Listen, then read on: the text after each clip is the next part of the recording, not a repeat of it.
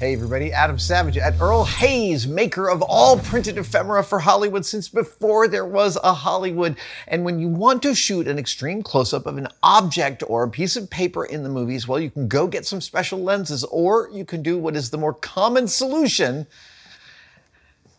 and you can simply have the object you need made extremely large. And Earl Hays has solved this problem many times, haven't they? They absolutely have. In fact, they do it pretty regularly. That's amazing to me. Yeah, and it's a really common technique in Hollywood to just make oversized props, either for insert shots, gag shots, it's just an easier way to get that perspective. And this tennis racket, which obviously wasn't made by Earl Hays Press because they only do printed stuff, right, is an example of that. It's an oversized shot that was there, an oversized prop that was actually just made, I believe, for an advertisement. Amazing. And instead of using a regular racket, they just went through the process of making a giant one. It makes me so happy. When I was a modeler, this is exactly the kind of thing I would have begged my supervisor to do. This is the most fun kind of job to execute. It's so fun to look at them too, because you can't help but have that really strange, skewed perspective. Yeah. Because you're holding a giant tennis racket and it makes you feel tiny. Well, and this has a storied history, famously in Dial M for Murder, which includes one of the most famous, not split screens, but split focus shots in Hollywood, which is the close-up of the phone while the phone's ringing and terrible things are happening. And the phone was famously built way oversized. Yeah, it's a shot of Alfred Hitchcock dialing the phone, and it's half the size he is. So Earl Hays has done this with printed material. Yes, all the time, as a matter of fact. And I have an example of it here. We have regular old driver's license. And so if you needed a close-up of this driver's license, you would use a large driver's license. They make a really big one. Yeah, and it's, I pulled one of the random oversized driver's license off the shelf. Yeah. But for, you need to do a close-up of somebody's driver's license. This is really kind of too small. Right. And in the earlier days of film, cameras were not nearly as good as they are today. Copy. Which is where this kind of process has started. It made it so that the cameras didn't have to work so hard to get all these details that would otherwise be lost in a normal size license.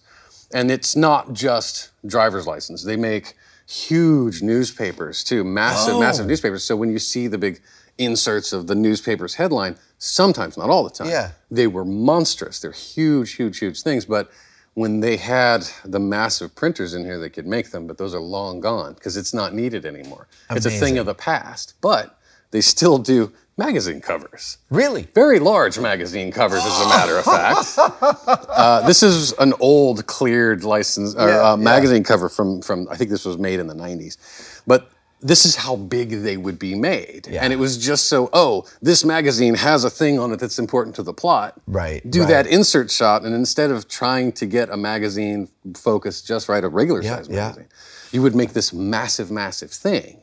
And this is, again, not uncommon even today in film, because very famously that wonderful trilogy filmed in New Zealand, the ring that was involved in it was like massive. This big. It was huge for close-up shots because it's a ring. It's not going to show up well on camera.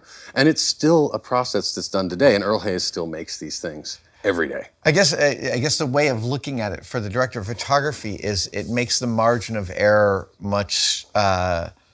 gives you a larger margin of error for filming. And also, lighting for something really tiny is fundamentally different than lighting for something that's a normal size. Oh yeah, it's a very specific set of...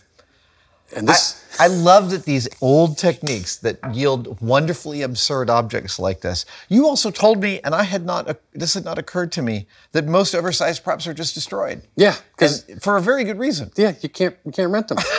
They're only needed for that one you need it for the one shot. No rental house is going to keep these things. Oh, man. So they don't do any good for them. So oftentimes they're made for the shot. Right. And then when the shot is done, they might sit around on the lot for a little while, but then they just go in the trash. Because large objects are literally one of my all-time favorite things. Oh yeah, absolutely. The giant pencils you used to be able to buy, all of Klaus Oldenburg's work. But you know that as well as I do, that the larger the piece is for a film, the shorter lifespan it has. Yeah, well, that's true. Because you've got to pay for storage, you've got to pay for maintenance. I mean, how many massive models from film history have gone the way of the dodo because their size killed them? Yeah, it's really true. I love that Earl Hays is still using this super old film technique today. Well, I mean, it's done them so good for so long, and it's still needed. Amazing. It's still a valuable thing, and it's easy for them to do because it's just a thing it's just another feather in their cap that they can pull from. So it's a lot of fun to look at these objects from a distance because they look real. Incredible. All right, I'm gonna go work on my backhand. Yeah. Hey, I hope you enjoyed that video. I cannot tell you how much fun we had filming it. I want to take a moment to thank Michael Corrie, Props to History, and specifically Earl Hays Press for their incredible generosity of the time and energy they have given us to let us follow along as they unpack and reveal the incredible history in this and all of their other buildings. And if you have been watching any of these Earl Hays videos and content and wondering to yourself, how do I add any of that incredible history to my prop collection? You are in luck because Earl Hays has started to make parts of their incredible collection available to the public. If you've ever wanted your own package of Smeat, well, you can follow the link in the description below and go buy it.